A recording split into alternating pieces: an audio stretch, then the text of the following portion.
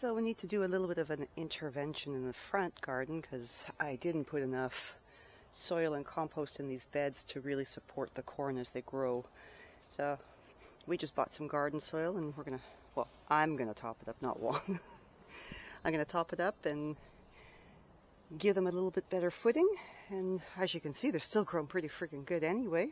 But hey, a little bit of help here and there never hurts. We'll see you in a bit. Well, I guess before I actually put the soil in the beds here, I gotta weed them because I got tomatoes growing in here again. My compost is full of tomato seeds. Oh, well, you know, you live and learn. So after I finish weeding, then I'll fill these in with some extra soil. That's one garden bed done. Hopefully the corn will appreciate it.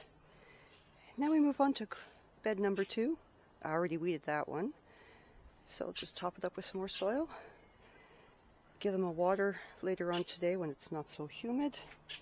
And go to the back because I got plans for the backyard too where the pumpkins are growing. Finish the beds. A lot more soil in them now. They're almost to the top of the wood.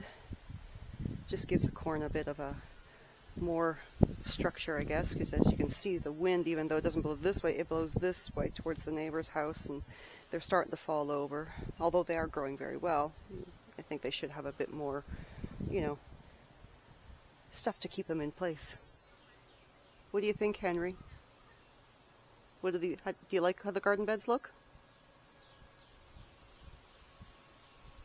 Henry's a man of few words. So anyway, I'm going to finish watering these plants right now. And then I have another little project in the backyard. There's a space where I'm growing my pumpkins this year that I call it a fluid space.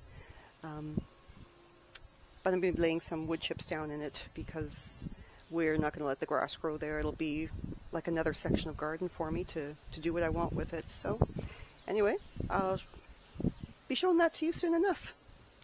But thanks for hanging out with me here. Ciao for now.